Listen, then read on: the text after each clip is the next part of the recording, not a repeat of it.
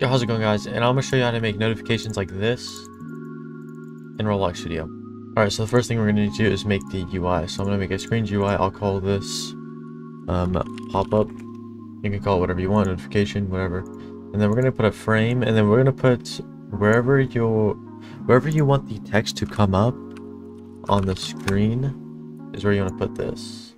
So if you want it at the bottom, you know, at the top, maybe like top left or top right or whatever you want to put it. I'm just gonna put it in the middle though. So you just want to position this. It doesn't really matter the size too much. Set the transparency to 1, and then in here we want to make a template like this. We'll say template or a text label, and then we just want to set this up. So I'm gonna set background transparency to 1. The font I'm gonna make dank 1. I'm gonna make the text white, text scaled, add a little bit of a stroke to it. And then I'm also going to change the size to be 1, 0, 0.2, 0. I'll do 0.3. So just size it to wherever you want it to be, how you want it to look, whatever. And then in the frame, we're going to add a UI list layout. And in here, I'm just going to say fill order vertical. Horizontal is going to be center. Vertical is going to be bottom for me. So you can see how this will look. You can duplicate this a bunch and you'll see that it'll just keep on going up off the screen. And for now, I'm just going to set the text in the template to be nothing. So it's just out of the way of the screen. Alright, now I'm going to go into the replicate storage and create a remote event. This one is going to be called display pop-up. You can put this display notification, whatever you want. I'm going to get a bindable event as well. And I'm going to name this one display pop-up bindable.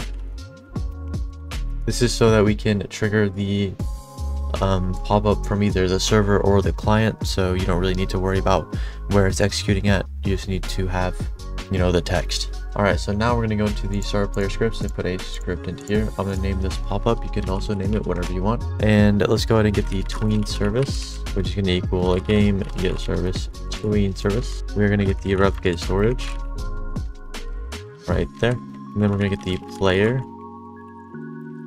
game.players.local player. We're going to get both the remote and the bindable event. So RP display pop-up. And then we'll get the pop-up bindable, which is going to equal the same thing, but just the one with the bindable after it. And then we're going to go get the pop-up frame, which is going to equal player.player.GUI. I will do wait for child pop-up, and also do wait for child frame. Then we're going to get the template, which is going to equal pop-up frame dot template, and we're going to set the size of the template to be 0 so that we can tween it like that. And then pop-up time, this is going to be how long the pop-up stays on the screen after coming up. So if you put it to 1, it'll stay on the screen for 1 second before fading out and then destroying. Alright, so we're going to get the size tween. The info is going to equal tweeninfo.new 0.5. We'll say enum.easingstyle.back, enum.easingdirection.out. Like that. We're going to go ahead and put a comma here, and then we'll say props is going to equal another table, which is going to be size is going to equal udem2.new 1, 0, 0.3, 0. So this is where you put your size for your object, your template, which you could actually just, you know, get rid of this and then put the template size there. Whatever you want to do is, it's up to you. Okay, and then we need to get the opacity info, because we will be changing the transparency on this as well. So we'll get another tween info, which is going to be pretty similar, but this one's going to be a sign for the easing style. And then we'll do in for the easing direction. And then we also need to get the props for this, which is just going to equal text transparency. It's going to equal 1. Alright, so now we're going to say pop-up remote dot on client event connect function. This is going to take in the text, and then we're going to say show pop up, and then we're gonna put that text here, which we're gonna make that function here in a second, so don't worry about it. And then we're gonna get the bindable as well. We'll say dot event connect function, take in the text, and then we're gonna show the pop up here as well. Put in the text as again, and that should be it for that. So now we want to create the function. So function show pop up display text, which is string. We do need to do that, but I'll type it out. Say new pop-up is going to equal template dot colon clone. We'll say new pop-up dot text is going to equal display text. New pop-up dot parent is going to equal pop-up frame, and then we'll say task dot spawn function. I do this so that it doesn't yield the current thread or whatever, so they can continue executing different code if you have different code. We'll say TweenService create new pop-up. We'll say size tween.info, and then we'll say size tween.props, and then we'll go ahead and play that. And then we're going to say task.wait pop-up time, and then we're going to say local opacity tween is going to equal TweenService create new pop-up, and then we'll take in opacity info and then opacity info.props. And then whenever we're waiting right here, we're just waiting the pop-up time before we actually delete the pop-up. And then in here we'll just say opacity tween will play this.